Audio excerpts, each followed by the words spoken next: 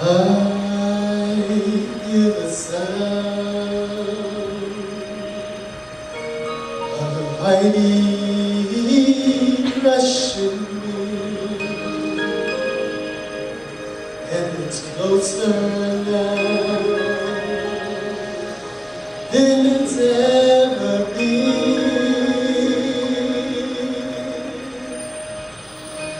I can almost hear the trumpet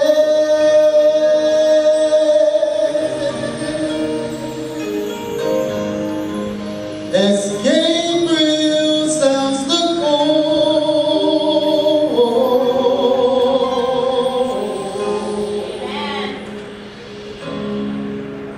At the midnight cry, will we go? We home.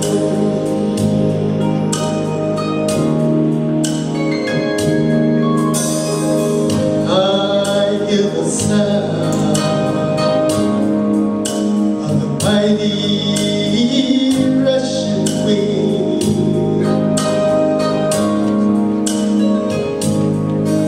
and it's closer now than it's ever been. I can almost hear the trumpet as Gabriel sounds the call.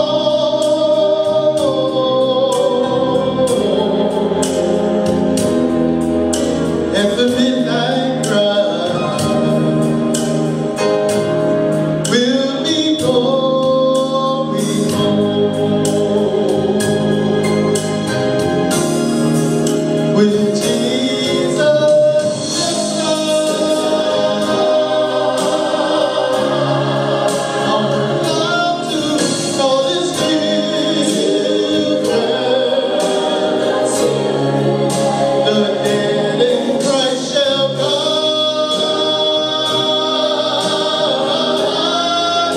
to see him in the air. And though everything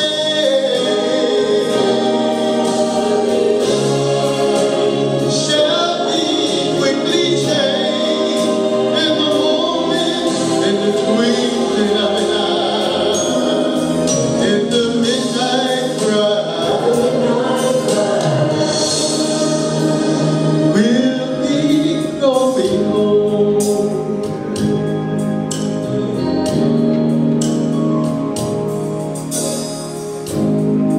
As I look all around, I see prophecies fulfilled. The signs of the time are appearing everywhere. I can almost see the Father as he says, come get your children, bring them home. At the midnight cry, the bride of Christ shall come. When Jesus steps out on the cloud to get his children, the dead in Christ shall rise to meet him in the air. And all that remains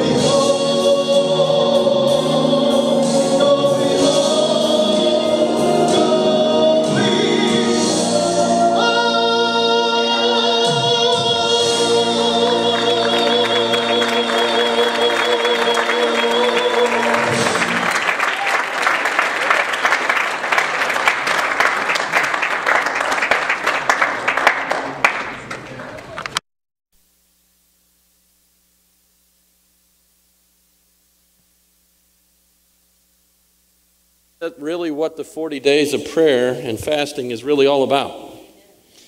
Getting us ready for the midnight cry. Getting the people around us ready for the midnight cry. Amen. Well, welcome to day 8 of the 40 days of prayer. I've been hearing from many of you about how you're enjoying this journey together with your prayer partner. I know that I have enjoyed this journey supremely with my partners. It's been incredible so far. Some have begun fasting in addition to their praying, and great things are beginning to happen. We're praying for various people. Billy, how many do we have? 122 praying in this 40 days of prayer, and we're praying for 610 people. 610 people. Let that sink in for a minute. It's amazing. It's amazing. These are people that the Holy Spirit has laid on our hearts. People that the Holy Spirit has told us to pray for. And of course, we're going to reach out to those people in a very practical way when the time is right. Some of us have already begun doing that. Many of us are excited about the possibilities of what God is going to do during this 40 days of prayer and fasting. But some may be wondering, is God really going to do anything? Is the Holy Spirit going to be poured out at all? Will this 40 days of prayer come and go, and we'll forget all about it? Will it quickly be forgotten? Well, one thing is sure, I'm absolutely sure of. If the Holy Spirit is poured out, it will not quickly be forgotten. Amen? 2,000 years later, we're still talking about the day of Pentecost and all the great things that happened there on that day. 2,000 years later, we know that the disciples went from hiding out in fear of their lives from the Jewish leaders to going out and preaching widely everywhere with holy boldness and the power of the Holy Spirit. 3,000 people that day. 3,000 people were added to the church. Don't think I wasn't thinking about that when I went over to India. And we preached, myself and 5 other pastors preached to thousands of people every single night. We were in different locations. We each had our person that took us around. But by the time we left there, almost 7,000 had been baptized. I can't take credit for that. We just showed up and preached. The Holy Spirit was moving before we ever got there.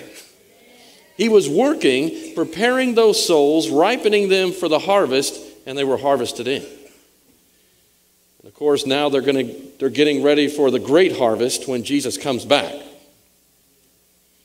But we know on the day of Pentecost that the Bible tells us that tongues of fire rested on every head. How would you like to see that? Wouldn't that be incredible? And of course, the biblical gift of tongues. Notice I said the biblical gift of tongues. The biblical gift of tongues was evidenced by those present. It was an incredible day. What an awesome experience that must have been. Amen? But I hope we realize that when the Holy Spirit is poured out, He's not always poured out in the same way. You do realize that, right? You know, we talked about the great revival over in Wales, over in the UK, where in a 9-month period, 100,000 people came to Christ. It started with a couple people, and 100,000 people in the span of 9 months came to Christ. But you know, as I've read up on that experience, as I've read up on what happened there, I can't find one example of anybody speaking using the gift of tongues.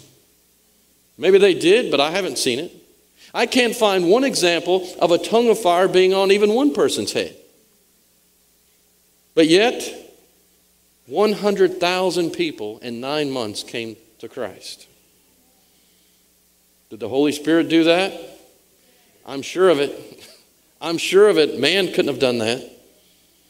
No, you see, when the Holy Spirit is poured out here, He's going to be poured out in a way that best fits us, that best suits us.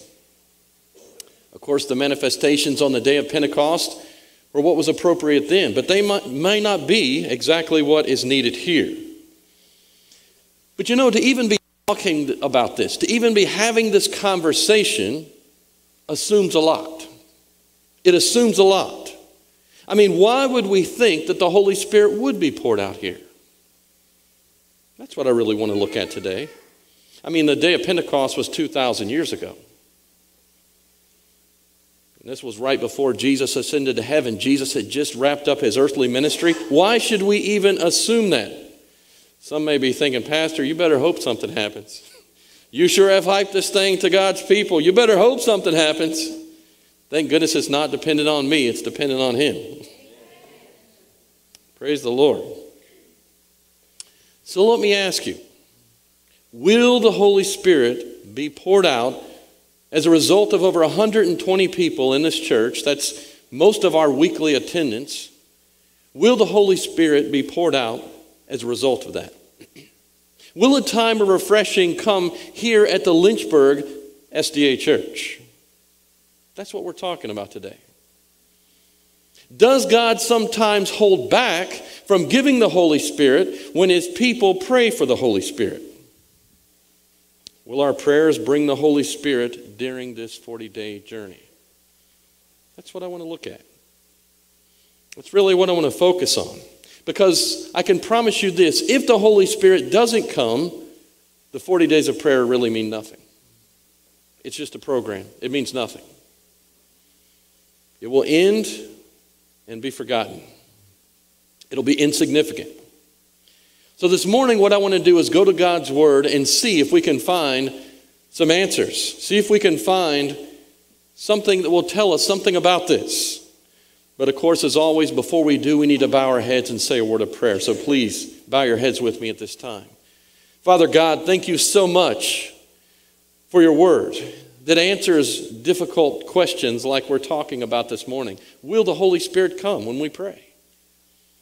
Lord, without your Word, it's just conjecture. It's just guessing. It's just assuming. But with your Word, it leads us into truth. It shines light on our path. So this morning, Father, send that light. May you be high and lifted up in this service. And we thank you in Jesus' name. Everyone said, amen. Please take out your Bibles and turn with me to Luke chapter 11. Luke chapter 11. That's where we're going to be spending our time this morning. Billy, I hope I'm not stealing your sermon topic. Luke chapter 11, 5 through 8. I thought last night maybe I should have called Billy. If I am, I'm sorry. He hasn't told me exactly where he's going, so hey, maybe the Holy Spirit's leading us in different places, I hope. Yeah. Luke chapter 11, and we're going to be looking at verses 5 through 8. This is just after the Lord's Prayer. The subtitle in my Bible reads, A Friend Comes When? At midnight. A friend comes at midnight. Starting in verse 5, and he, Jesus, said to them, which of you shall have a friend and go to him at midnight and say to him, Friend, lend me 3 loaves. For a friend of mine has come to me on a long journey, and I have nothing to set before him. And he will answer from within and say, Do not trouble me. The door is now shut, and my children are with me in bed. I cannot rise and give it to you. I say to you, though he will not rise and give it to him, because he is his friend, yet because of his persistence, because of his what, church? Persistence, he will rise and give him as many as he needs. He'll give him as many as he needs, is what it says. Well, this parable follows, of course, as I said, the Lord's Prayer. And while my sermon isn't on the Lord's Prayer today, I found it very interesting as I was studying this chapter, something I really never stopped and thought about before, or at least not lately, is that when you look at the Lord's Prayer, it's designed for people praying together. Have you ever thought about that? It's designed for people praying together. Listen at the words. Jesus told us to pray, Our Father, which art in heaven. Not my Father, our Father, which art in heaven. Give us our daily bread. Forgive us as we forgive those who sin against us. Do not lead us into temptation, and deliver us from what? Evil. It's a community prayer. You see, all prayer is powerful. Amen? Do you really believe that? All prayer is powerful, church. But there's something extra special when God's people come together and they're in agreement and they're in unity and they're pouring their hearts out to God together. That's extra special. There's something extra special about that. That's one of the things I really appreciate about the 40 days of prayer and fasting. Because you see, we're paired up. All of us have prayer partners. You know, I'm a little more blessed than some of the rest of you. I have 2 prayer partners. I've got 2. Maybe some of you do too. But we're all on the same call together. Thank goodness they both live in the same house. It's very difficult sometimes to get 3 people on the same call at the same time. But I have 2 prayer partners, and it's been an incredible blessing.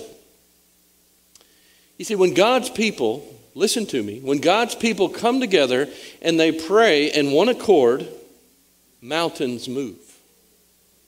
Mountains move. Incredible things happen. In the parable we just read, Jesus invited his listeners to imagine a friend coming at midnight for hospitality and lodging. It was common back then in that part of the world for people to travel at night because of the intense heat around there. They would often do this. But this is unusually late. Even if they traveled after dark, for him to come at midnight indicates he was probably delayed somehow. This guest comes at midnight and he's apparently hungry. He's wanting something to eat. Families at that time would normally bake their bread in the mornings. They would bake their bread that they're going to eat for the entire day in the morning time, and then the next morning they would bake more. Well, here comes this friend at midnight after this family has used all their bread up. This person, this host, wants to be hospitable, but he has nothing to be hospitable with. Are you with me? They've eaten all their bread. Well, while none of us would want to ever be inhospitable, amen? None of us would ever want to do that. In that day and age, it was like a cardinal sin. You did not ever dishonor somebody. It was almost, not quite, but it was almost akin to cursing God. Honor was huge. This is a friend who's needing help. To tell him, sorry, I don't have any bread, you'll have to go to bed hungry tonight, would be to dishonor that friend. So this host goes to his neighbor's house in the middle of the night. And he begins to knock on the door. Probably no answer at first. I know if somebody knocks on my door, they're going to have to ring the bell probably several times or knock on the door several times. I'm not getting up and running to the door. Yes? In the middle of the night. This guy's standing out there knocking. Hello, I need help. What do you want? A friend has come in the middle of the night here. We've used all our bread. I need 3 loaves of bread. That friend must have been pretty hungry. He's going to eat 3 loaves of bread. But nonetheless, that's what Jesus says. 3 loaves of bread. Wow. Well, to fully understand what Jesus is trying to tell us in this parable, stay with me.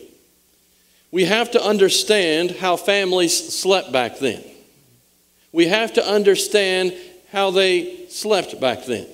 You see, everybody didn't have their own bedroom like we have now. Poor people. Everybody slept in the same room. Everybody slept in the same place, in the center of the room. Thank God we don't do that now. You know, I remember going on vacation and trying to sleep in the bed next to my daughter. Sorry, Jewel. But before I knew it, her feet are in my back. And then I turn and her knees are sticking me in the back. And I wake up a couple hours later and her head is in my back. It doesn't work well. But this is how these people slept every single night. They slept on a mat together in the center of the room. Thank you, Jesus. We don't do that. Now stop and think about this. Stay with me. For the neighbor to get up and help his friend, he would have to get up in the dark, and climb over his wife and children in the dark and light a torch, light a lantern. He'd have to light something to bring some light into the room so he can see what's happening.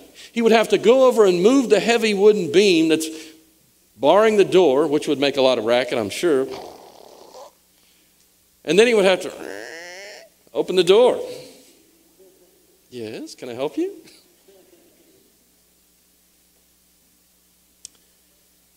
And of course, he would have to do all those steps a second time before he went back to bed, after he's given this bread to his neighbor. Except this time, he would be blowing the lantern out.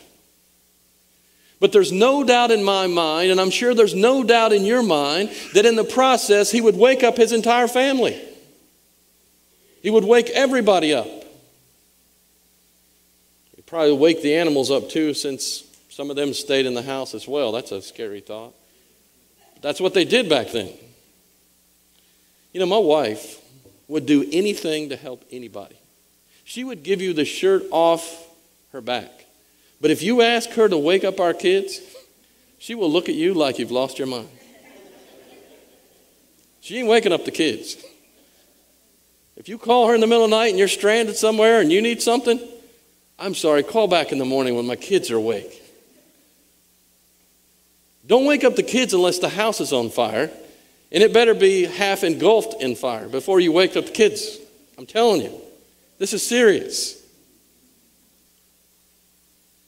If this man woke his family up, chances are he would end up with half a night's sleep at best. And I'm sure back then they worked from sun up till sundown.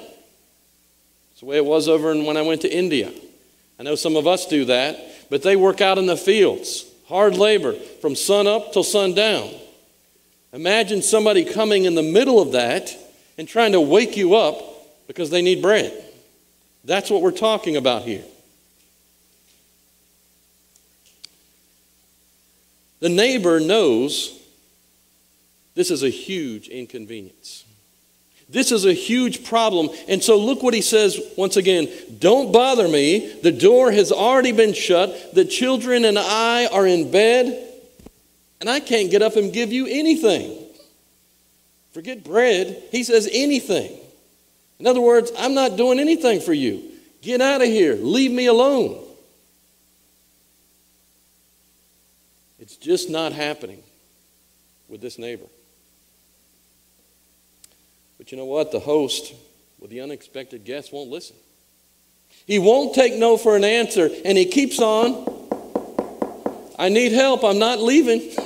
You might as well come and help me. I'm not going anywhere. Leave me alone. He won't stop. He will not stop. And so finally, the neighbor realizes, if I don't get up and give that guy some bread to shut him up, I'm not getting any sleep tonight because he won't stop. So finally, he gives in. Gets up, does the whole routine, gives the 3 loaves of bread. Talk about straining your relationship with your neighbor. Still going to live next to that guy the next day. But you know what? This guy, this host, he doesn't care. He's not going to stop until he gets what he wants. He's not going to stop asking. He's not going to stop pleading. He's not going to stop begging until he gets what he wants. He wasn't going to stop knocking. He wasn't going to stop asking. He wasn't going to stop begging until he got what he came for. I wonder today, church, if that's your attitude and my attitude toward prayer. Is that our attitude toward prayer and the outpouring of the Holy Spirit? So far, we have prayed daily for the outpouring of the Holy Spirit in our lives. And you know what? This may be the first time, not trying to offend or insult anybody, this may be the first time that some of us have prayed so persistently, day after day after day. Surely with somebody else. This may be the first time that some of us have done that. And when you're praying, I pray that you won't pray, but not really pray. Are you following me? Where your heart's not in it. You're going through a routine. Let me clue you, that's powerless. Make sure your heart is in it. Make sure you're sincere when you're asking. But when you're doing so, you see, the 40 days is a routine almost. It's a routine with persistence built in. Not only are we praying for the Holy Spirit, but we're also praying for those 5 names that the Holy Spirit has brought to our heart. Those 600 and however many people. Sorry, I can't remember the number. 610. Thank you. Billy's our numbers guy. But I wonder if that's our attitude toward prayer this morning. Is it? This may be the first time that some of us have prayed so persistently for a set number of people like this for any length of time. What are we doing during the 40 days of prayer, or what we are doing during the 40 days of prayer, is exactly what Jesus is telling us to do in this parable. Are you with me? It's exactly what Jesus is telling us to do in this parable. You see, the parable teaches us, it shows us that God wants us to be persistent.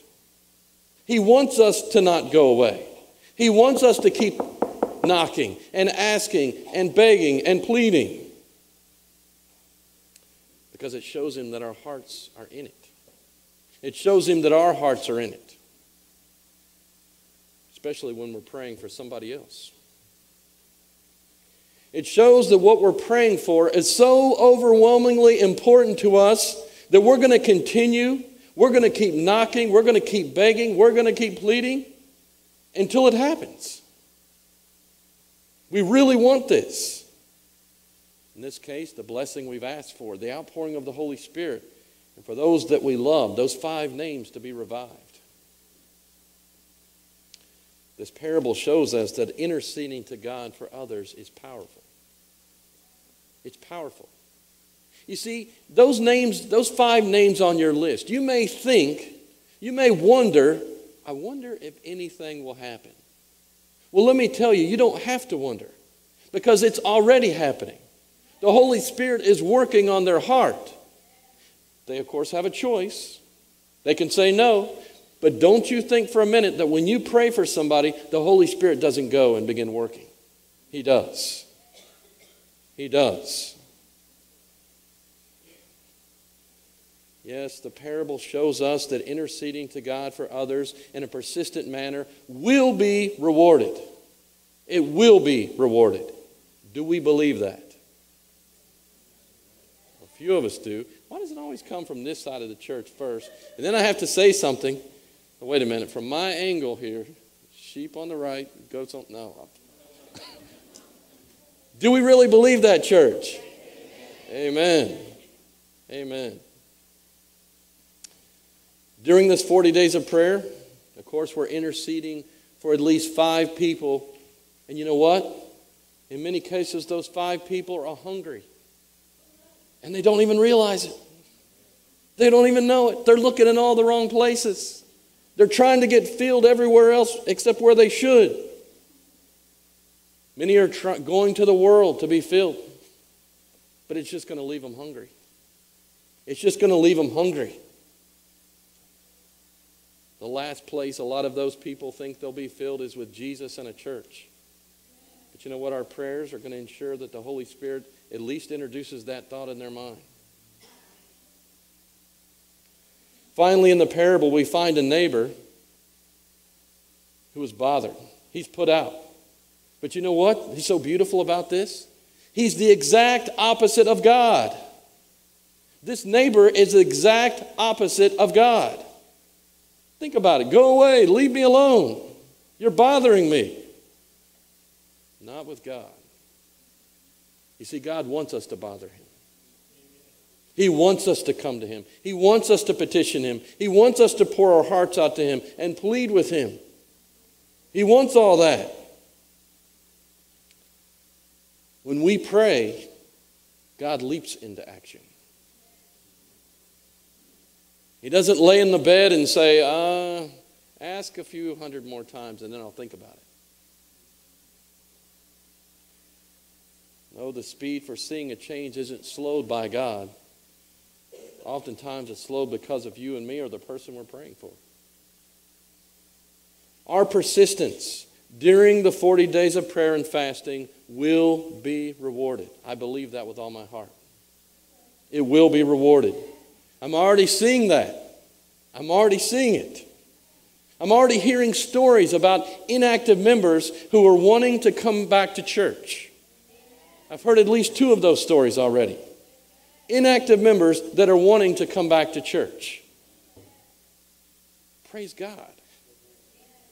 That's a miracle.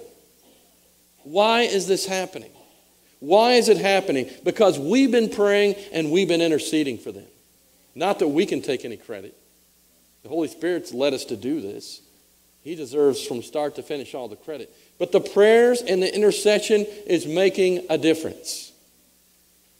You see, when we reach out to those 5 people, we shouldn't be surprised to find that something's been going on here. Something's been happening.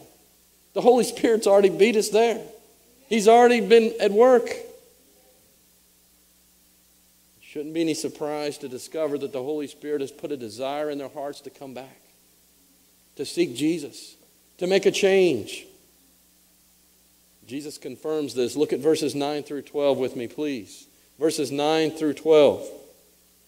He says, "So I say to you, ask, and it will be given to you. Seek, and you will find. Knock, and it will be opened to you.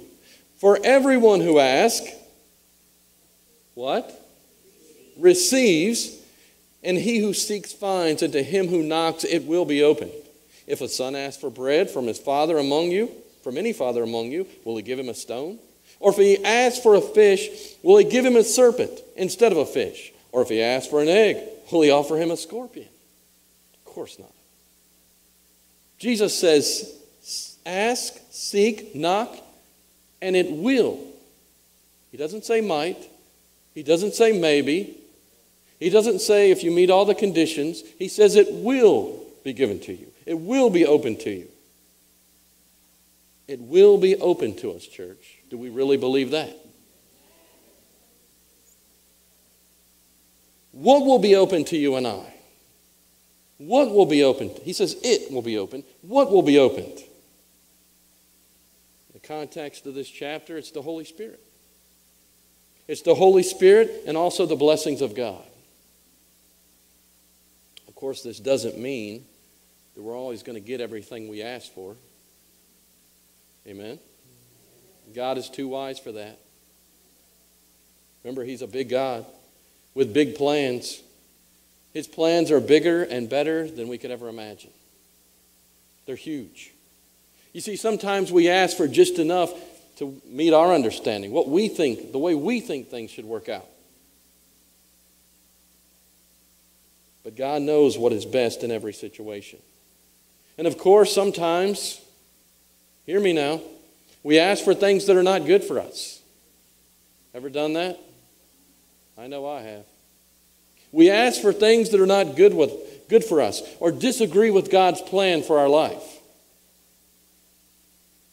Sometimes He has to say no because He loves us. But let me ask you a question. Is no just as much of an answer as yes? Sure. Is wait just as much of an answer as yes? Sometimes we get in this habit of thinking if God doesn't say yes, He didn't answer my prayer. But it doesn't work that way. It doesn't work that way. My kid asks for a knife in the kitchen. I'm not going to say yes every time and put it in his hand. No way. No way. I thank God for saying no to some of the lame brain things that I've prayed for over the years. If He would have answered some of those prayers, no telling where I'd be, no telling who I'd be with. It probably wouldn't be you folks, or who I'd even be married to. No telling what I'd be doing right now. May not even be walking with God. If you feel like God is saying no all the time, if I feel like God is saying no all the time, maybe we need to check the things we're praying for.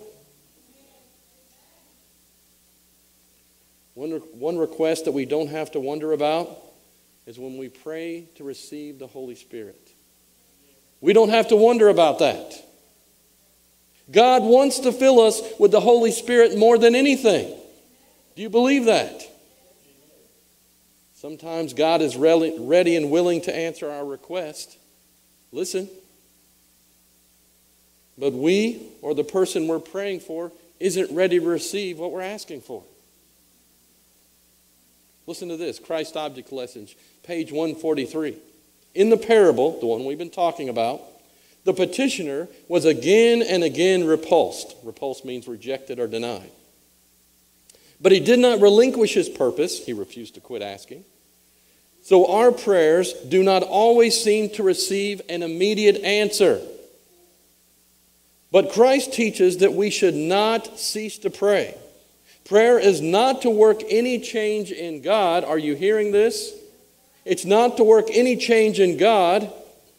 It is to bring us into harmony with God. When we make request of Him, He may see that it is necessary for us to search our hearts, to repent of sin. Therefore, He takes us through test and trial. He brings us through humiliation, ouch, that we may see what hinders the working of the Holy Spirit through us, and I would say in us. Is there anything that's hindering the work of the Holy Spirit in your life during this 40 days of prayer? Is there anything that's hindering the work of the Holy Spirit in my life during this 40 days of prayer?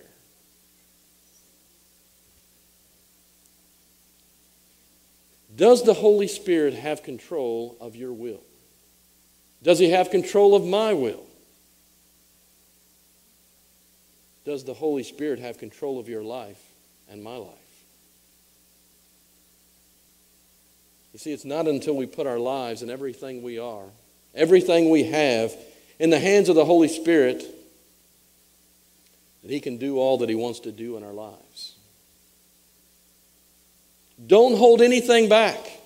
Put it all on the line. Put everything in His hands. And watch Him work to transform your life and begin to transform the lives of the people around you. You see, sometimes we're praying for other people to change when we're the one that needs to change. To pray for the Holy Spirit and then refuse to give Him control of our lives is to fight against Him and to grieve Him. Remember reading about that this week? Grieving the Holy Spirit? You are reading your books, right?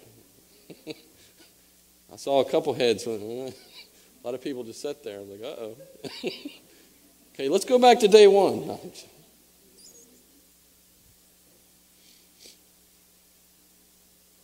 It's to grieve the Holy Spirit.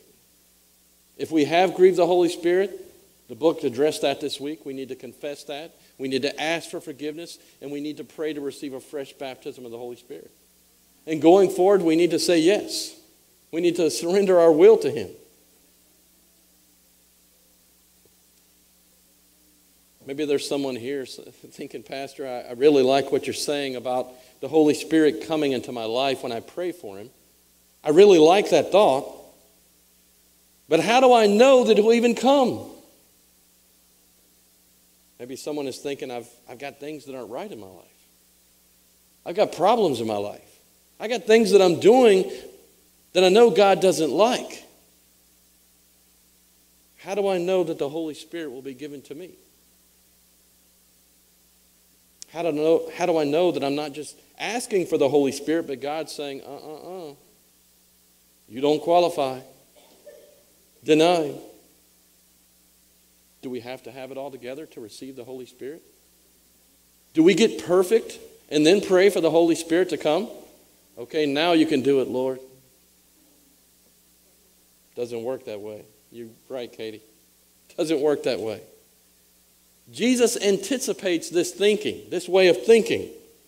Because he says in verses 11 and 12, go back and look at that with me. If a son asks for bread from any father among you, will he give him a stone? Or if he asks for a fish, will he give him instead a serpent? Or if he asks for an egg, will he offer him a scorpion? In other words, if you and I can give good things to our children, even when they don't deserve it, will God do any less? Are we better parents to our kids than God is to us? No way.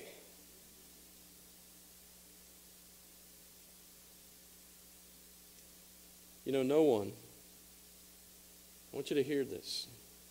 No one who is filled with the Holy Spirit on this earth today deserves to be that way. No one. No one. Jesus says, everyone who asks receives. The question is not, will the Holy Spirit come? The question is, what will I do when the Holy Spirit does come? That's really what we need to stop and think about here. If I'm full of rebellion and sin, and I pray to receive the Holy Spirit, He'll come, but He may not be able to fill me. He may have to convict me for a time, bring me to repentance. He may need to instill a desire in me for a changed life. But you know what? It says everyone who asks will receive. He will come. God doesn't reserve the Holy Spirit for only perfect people. Thank you, Jesus, or we would all be lost. What God is looking for when we pray for the Holy Spirit, I alluded to earlier, is that we ask in sincerity of heart, that we really mean it. That we're not just going through the motions because a book tells us to do it, but because we really want that. Because we really want the presence of Jesus to be in our hearts. That we really ask in sincerity of heart. That we have an open heart. That we have a willingness to obey God's will and a willingness to obey the leading of the Holy Spirit. Imagine asking the Holy Spirit to come, and every time He tells me to do something, I say no.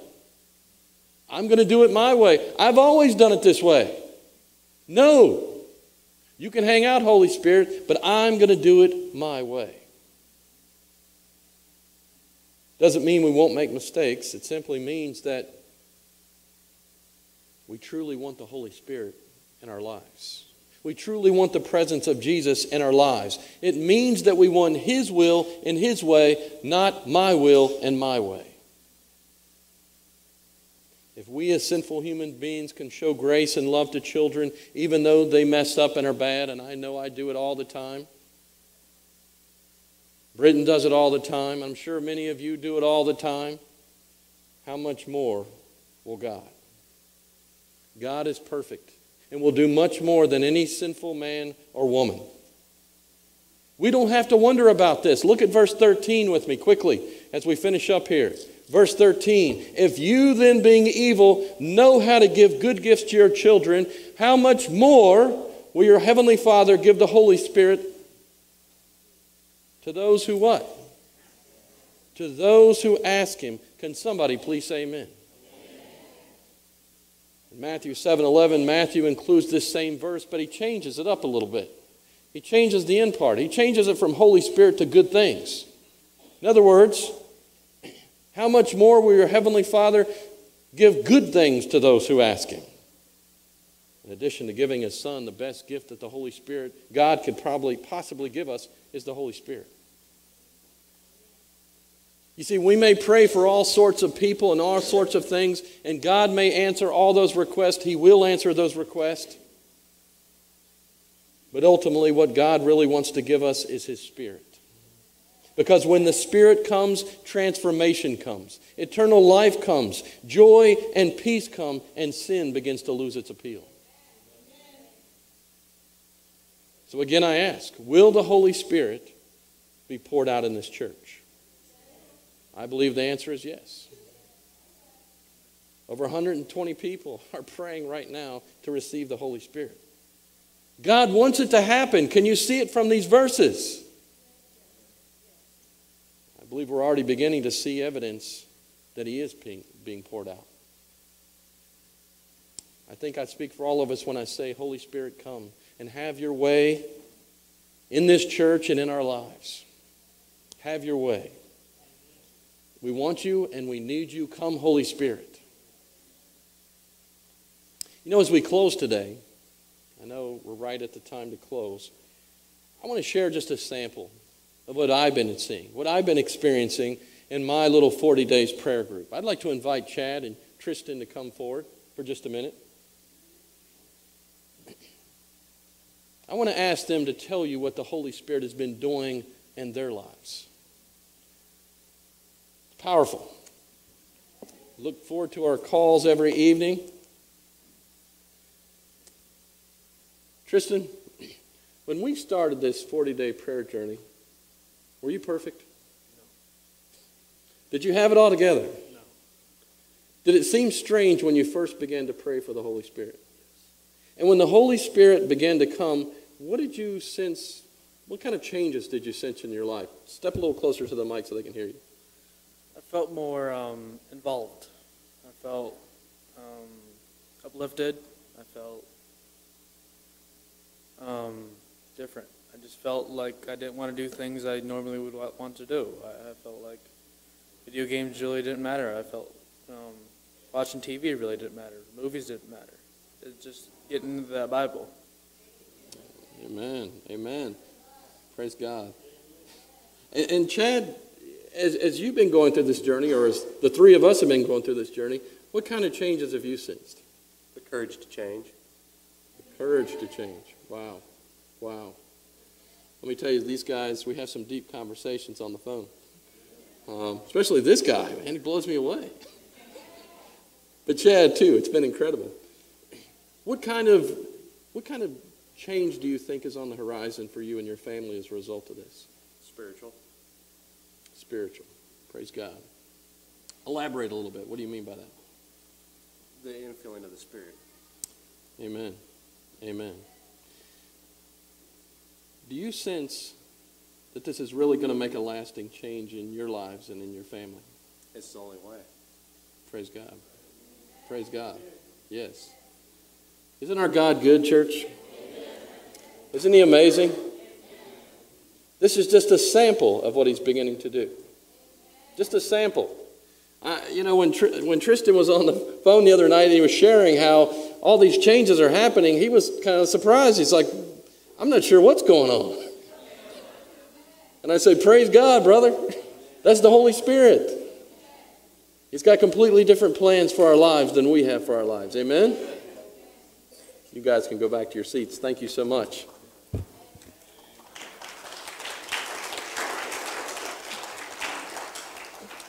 I called Chad this morning and asked him and Tristan to do this. There was a long pause there for a minute on the telephone, like, have you lost your mind?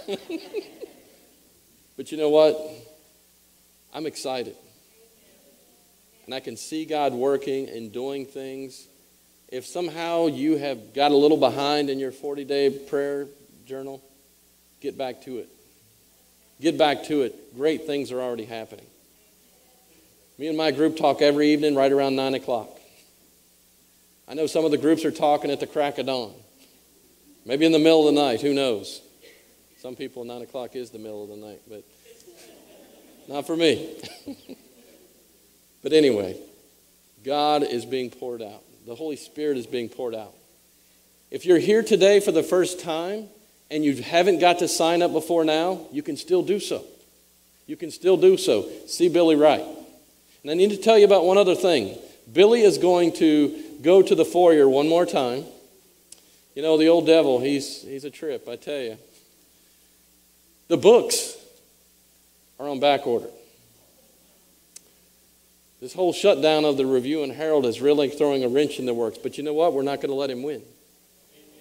We've got more copies. If you did not receive a book and you had paper copies last time, we're going to give you another 7 days. We're going to give you another 7 days, and we're working really hard to get those books in hand. The ABC is working really hard to get those books in hand. Amen. Don't leave here without your next 7 days. Otherwise, you're going to have to ask your partner to read it to you on the telephone. You don't want to do that. All right, I'll invite the praise team to come back up at this time. Praise God.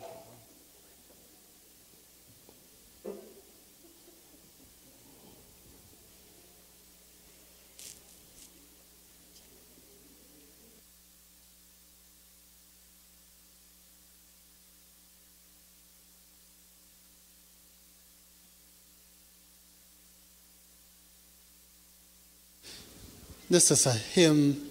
I don't think we sing it a lot, but it's I Must Tell Jesus. I want everybody to sing along with us. And I think this is very fitting to go with 40 days of prayer. I must tell Jesus all of my trials. I cannot bear these burdens alone. In my distress, He kindly will help me.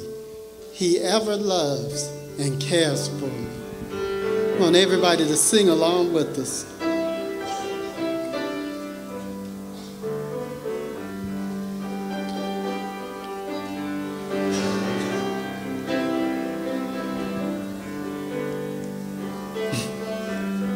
I must tell Jesus. I must tell Jesus all of my trials. I cannot bear these burdens alone. In my distress, He kindly will help me. He ever loves and cares for His own. I must tell Jesus. I must tell Jesus. I cannot bear my burdens alone. I must tell Jesus. I must tell Jesus. Jesus can help me. Jesus alone. I must tell Jesus.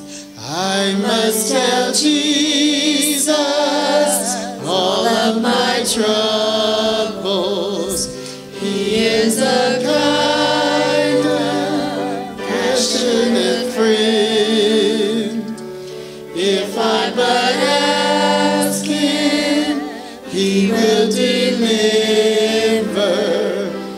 Takes all my troubles quickly and I must tell Jesus.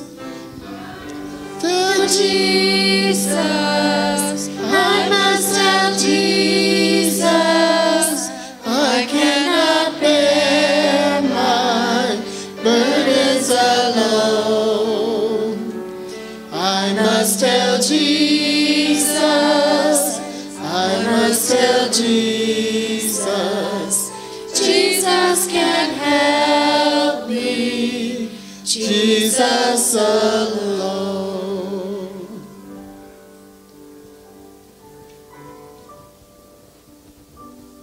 Did you tell Jesus? Please bow your heads with me. Lord God, we're so grateful for this parable that you shared so long ago. It tells us a lot about prayer. It tells us a lot about the Holy Spirit and receiving the Holy Spirit. Lord, as Tristan pointed out to us and Chad, when the Holy Spirit comes, He begins to reprioritize our lives. He begins to change things. Father, I pray that the Holy Spirit will continue to be poured out in this church. I pray He will continue to be poured out in the lives of the people we're praying for. I wonder today, with every head bowed and every eye closed, if there's someone here who has not yet made your decision to follow Jesus all the way in baptism, and you would like to raise your hand and say, I would like to plan for my baptism. Is there somebody here? Amen. I wonder today if there's someone here who realizes that you need more of the Holy Spirit in your heart. And you'd like to raise your hand to God and say, whatever obstacles are standing in the way, I want them gone. I want them removed. Who would raise their hand and say that? Amen. Thank you, Lord. Please record these decisions in heaven. Send the grace necessary for us to have a successful victory. And thank you, Lord, for giving us your Holy Spirit and for loving us like you do. In Jesus' name we ask. Amen.